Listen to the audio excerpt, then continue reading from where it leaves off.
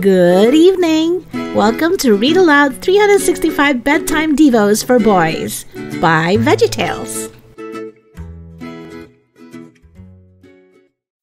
Today is day 45. Think about the other person.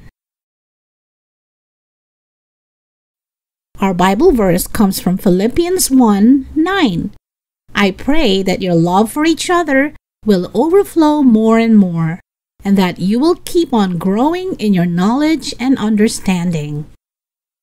There is an old saying that goes something like this: try to put yourself in the other person's shoes.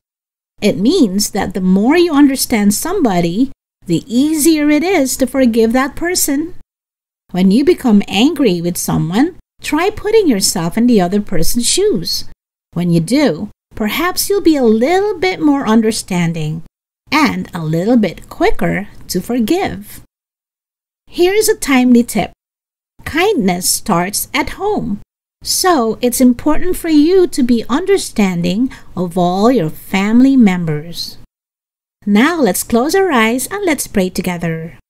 Dear Lord, help me be an understanding person and help me be kind to everybody. Help me find people who really need my friendship and help me be a good friend to them.